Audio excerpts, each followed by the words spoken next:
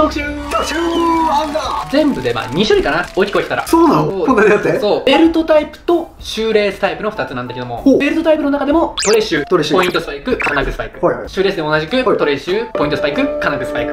なるほどね。なのでそれぞれちょっと見ていこうかなと思います。こちらまずはベルトタイプ、左からトレシュー、ポイントスパイク、金具スパイクになります。トレシューとポイントスパイク、これやばいねえ、このトレシューのカラー、トレシュー史上一番派手、これ間違いない。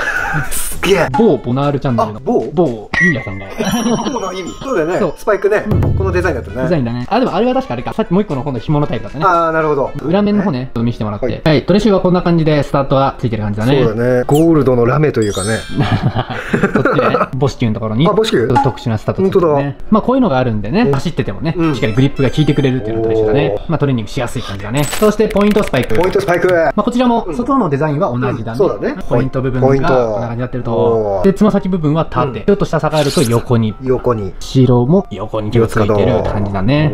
はい、でこちらが金具スパイク。この底見ないとね、そうだね、本当に底が違うっていう感じだね、デザイン的には。というわけで、じゃあまあ金具の部分も見て、シルバーで金具の付き方がこんな感じだね。なんかこの真ん中はちょっと珍しい。そうだね、なんかあちこち向いてる感じ。そうだね。で下は3本で、あとまあね、アッパー部分と普通の履き口部分とかね、共通してるんで、そんな感じになっていると、で履き口部分結構柔らかいよね。あ、柔らかい、クッション的な感じ。履いてても結構ね、疲れなそうな感じだね。こっちのブラックの方はゴールドバー。でこれがベルトタイプ、もう一つの紐の方。では続いてこちらシューレースタイプ。こちらはアフターバーナーっていうシールだね。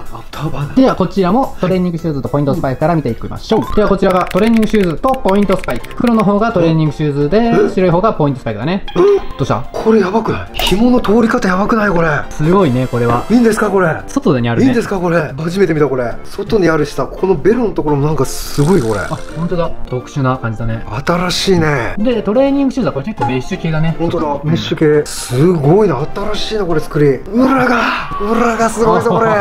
グリップがいっぱいついてると。横から見たら分かるから、なんかこう互い違いというかさ、あっち見たりこっち見たりして。そうだね。でまあポイントスパイクの方だね。これもすごいよこれ。結構細い感じするね。そうだね、見ると。であとあれだ、こっちはさっきのトレーニングシューズと違ってアッパー部分の素材が違うね。本当。こっちの方がエナメルな感じの。ラスト金具スパイクなんだけど、これやばい。これがねド派手なんだよね。これやばい。言うほどド派手じゃなくないみたいな思うじゃんね。上ははいドン。ザージャー。黄金、完全に黄金のスパイク。これやばい、金ピカで、しかも刃の付き方もちょっと特殊なんだよね。めっちゃ特殊じゃん。なんか普通のとちょっと短いのみたいなね。一つの山に2個だったり3個ちっちゃいのがついてるっていうね。すげえこれ。この先は2個ついてるね。本当だ。この下もすごいね。そうだね。特殊だな。ちょっと待って。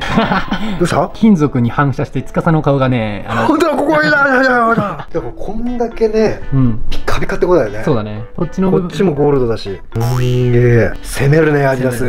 新しいね。はい、ということでこちらアディダスのシューズの紹介です。今回の動画は以上になります。チャンネル登録、高評価、通知ボタンをお願いします。野球あるあるのお題を募集再開します。それで今回のお題は野球あるある少年野球編。ライトゴロが多い。MVP 賞はこちら見つからなっていただきます。チャンネル登録はここ。おすすめの動画はこちらを見てくださいね。バイバイ。